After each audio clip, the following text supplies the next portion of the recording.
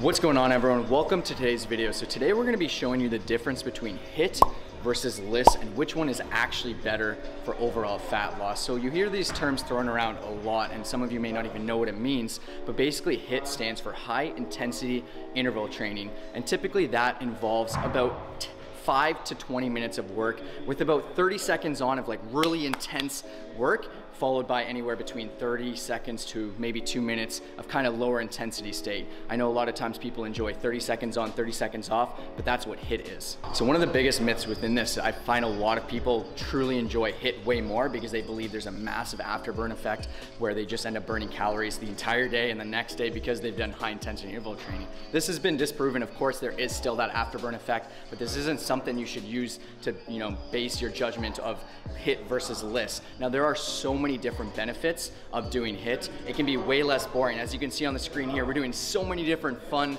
active things that you can do very quickly. And that's the second benefit, is that it can be done in a short burst of time. If you have 5 minutes, if you have 10 minutes, 20 minutes, you can get it done versus low intensity, which might take you anywhere between 30 minutes and 1 hour. And then last but not least, you'll also just feel like you're working harder. You may make better eating decisions. You may just be more fired up and just excited about your journey from doing this. And I definitely see so many different benefits from HIIT, and those are the main things. But the biggest issue and the common mistake is a lot of people are already training super hard. They're focused on strength training. They're in a calorie deficit, and it does beat up your body a lot. It's hard to recover, so you have to use this wisely. It's definitely an amazing thing to utilize, but work it into your training regimen, and a lot of times don't do it every single day because it will hurt.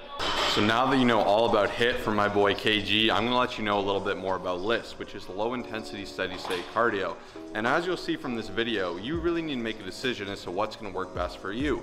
And just know it doesn't have to be, I can only do this one, not the other. Perhaps if you have a lighter training day, you could utilize the benefits of HIIT, but if you're more gassed and more tired, you could use the benefits of LISS. So let's go over what LISS is real quick. It is low intensity steady state cardio.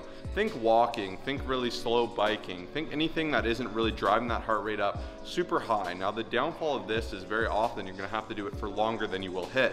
For 5 minutes of HIIT, I can burn some serious calories, get my heart rate way up, but if I'm going on a walk, it might take me a little bit longer, actually a lot longer, to get the same desired effect. But once again, this really depends on your goals, and there's trade-offs to both, because the LISS is gonna be more low impact on your joints. It's gonna require less focus and attention. For instance, I'm gonna be on the treadmill watching Netflix very peacefully, where HIIT, I'm gonna be out of breath and dying. So once again, it really does come down to what you like and what you have time for. So you need to say what works best for my situation today, or for my program in general, and that's how you can make a decision as to what is better. Then again, if your goal is to burn as many calories as possible and you have unlimited work ethic, go for the HIIT. If you're someone who just would prefer to do it slow and steady, go on a jog versus a sprint, utilize LISS. So make this decision for yourself. You have all the info available.